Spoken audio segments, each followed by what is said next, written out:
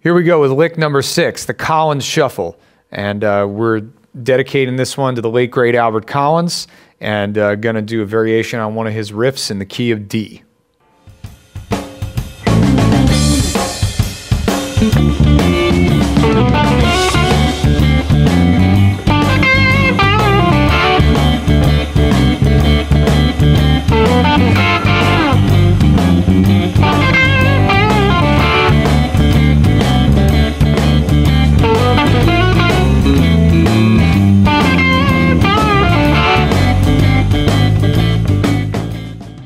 So now, as you can see in this demo, I'm adapting the way Albert Collins would play to standard tuning on the guitar. Of course, we're in the key of D, so we're kind of basing around the 10th fret. Now, Albert Collins, as some of you may know, he was in one of those, I think they used to call it tuning Spanish, and anyone can correct me on that here if you need to, but I think, what was it, like open E minor or something, and then he would throw a capo on the guitar, which is a tuning that I think Albert King used to use it, and maybe even Johnny Guitar Watson would use this open tuning.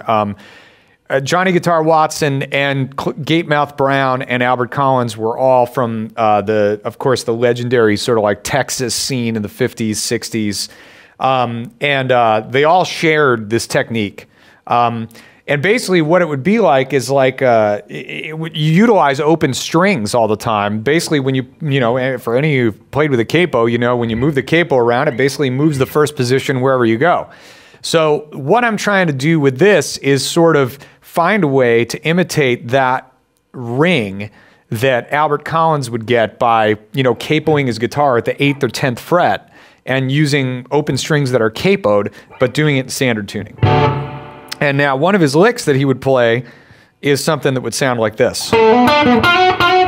So, and it's very important, you know, they used to call him the Iceman. So you had the ice pick sound. So everything was like bridge pickup. You know, everything was on the bridge pickup, finger picking.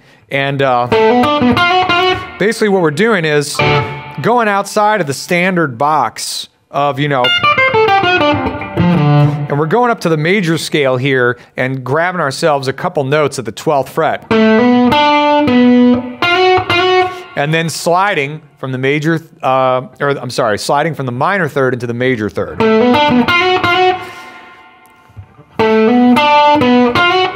And there's a million variations you can do on that he used to do. You know, he'd do stuff like,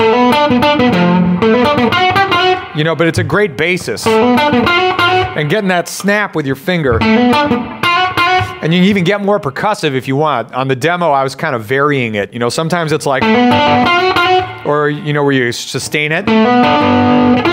Or you can go, where you kind of deaden it. And then the next lick